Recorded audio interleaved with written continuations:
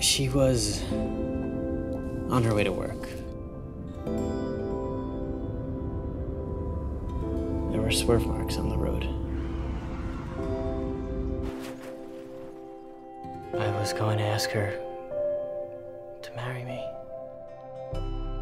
She'll be in what is called a permanent vegetative state. Things won't be like they were before. I'm not leaving her. No one's asking you to leave her. They call me Damn It Janet, the grief counselor from hell. Grieving, it's not about denial.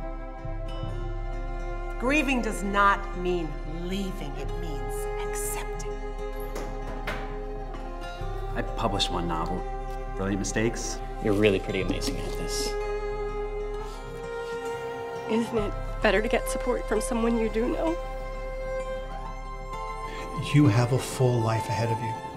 How could I ever abandon her? We need to support each other. I feel like you're the only one who can really understand.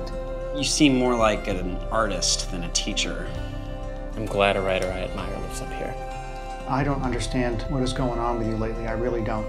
What are you doing? With him? I'm not doing anything. How could I have been so stupid?